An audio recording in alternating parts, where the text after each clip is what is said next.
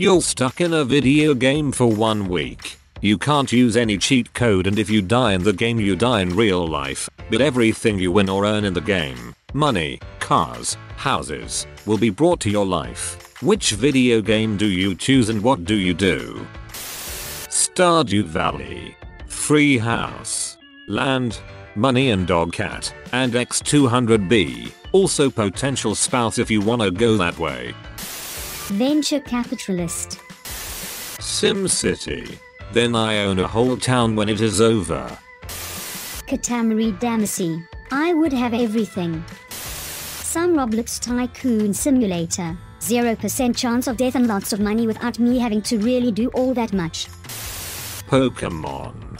Because you can't die in it. Forza Horizon 4. So many cars. Minecraft on peaceful mode. I'll just go mine for diamonds and gold and stack up on expensive materials until I return to the real world. Animal Crossing. I probably would become the mayor with no context. Edit. Specifically New Leaf. GTA. Cause you never die, you only ever go to the hospital. Proceed to make bank stealing and selling cars, and speedrunning the campaign, getting millions, then investing in stock, getting billions. Stardew Valley. Spiderman. The cool part is that all the suits that I get will come back with me. Skyrim. Wait a week. Done. You cannot wait while enemies are nearby. Subnautica. I can chill in the surface level biomes, collect gems and precious metals from the area, build the seamoth and or prawn suit to bring back with me. I would take a risk and go with Skyrim. There is an artifact in the Elder Scrolls universe called the Skeleton Key. Now, normally, it's just an unbreakable lockpick, at least for gameplay purposes. In the lore, it's a key that can open any lock. But as is revealed during its related questline, it can actually open any obstacle, meaning it can, say, open a rift between Mundus and Oblivion, its primary purpose in the Twilight Sepulchre, but it can go further than that. It can actually overcome metaphysical obstacles, opening your mind to new ideas and abilities, allowing you to unlock your potential. Properly used, it is probably the most powerful D-Rig artifact in TES games, and during the course of the Thieves Guild questline, you hold the key for a little while. With some precognition, you could get it much sooner as well. I could use my knowledge of where some of the best items are to make myself much more powerful straight away, since I'm only there for a week. It doesn't even matter if someone is after me as long as I can evade for a week. So, I go through the Thieves Guild questline, get the key, and refuse to return it to the Sepulchre, instead keeping it for myself to use in the real world. I can use the key to unlock any security, to improve my abilities and speed up my learning, with the spells and other artifacts I earn there, like the Archmage's robes which I can steal. I can do powerful magic as well, and then I can do whatever suits me. Nobody can stop me, and I can keep a low profile anyway.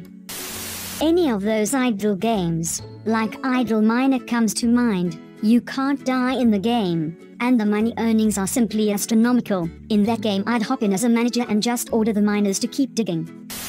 Wario Land, it's a game about winning treasure. There's only one way to die, and that's the final boss. I won't fight the final boss. He asks you to get him stuff, and I'll just make excuses for a week. He can't do anything unless I get him the stuff, and I just get a bunch of treasure and sell it off later. Dark Souls. Minecraft is incredibly easy if you are careful to always sleep at night so monsters don't spawn. 3 days is plenty of time to get some gold and diamonds very carefully mined. Could probably go the whole time without even taking any damage. Day 1 full focus on getting wool for a bed, and enough food and wood to last the next day's. Day 26 careful strip mining. Dodging any caves so there's no risk. Could easily come back with millions in gold and diamonds. Maybe billions. Warframe. Knowing the community, people would hopefully protect me to make sure I don't die, and after the week is over, I get a frame and various weapons. Where do I sign up? Edit. I am seeing a few people talk about content, and yes, I have played The War Within. But hush now. Worms. We wouldn't want to ruin the surprise for others. Any Harry Potter game. I'd get a wand and magic stuff. Plus the tasty candies. Nick Hopper, you capitalists don't know true bliss until you are surrounded by domestic cat girls. Alchemy. I can make an assload of ancient money which are highly valuable and even more so in perfect condition, and I get to be a god and fight demons. Forza Horizon 4, it would be super fun, and I would also make tens of millions of dollars due to the glitches. Animal Crossing, end up with a nice furnished house. It's easy to make money. And you end up with a bunch of cool friends. Elite. Dangerous.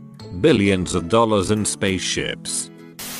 The Sims. Cause it's the only fucking game I know how to play, and I could become a farmer and make hella money. Slime Rancher. Make lots of money farming adorable slime creatures with very low risk of dying. Outward.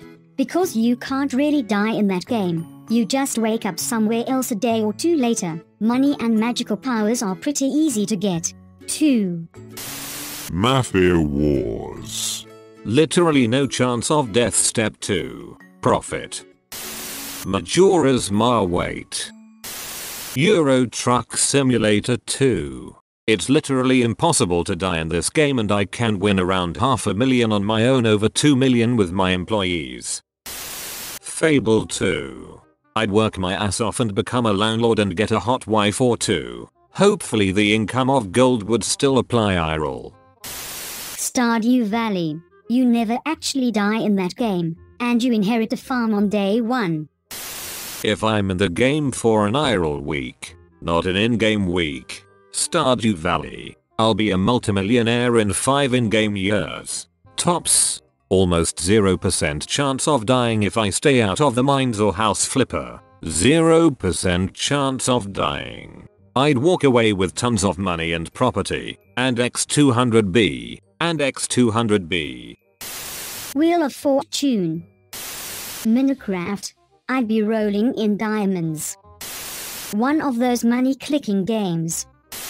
Roam around beautiful places in Zelda. Earn diamonds and find interesting stuff.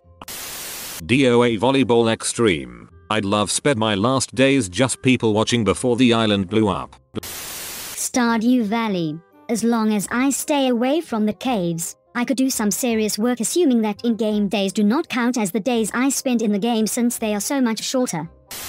Hoi 4. Become neutral. Don't participate in any wars, and boom, now you're the leader of a country. Thank you.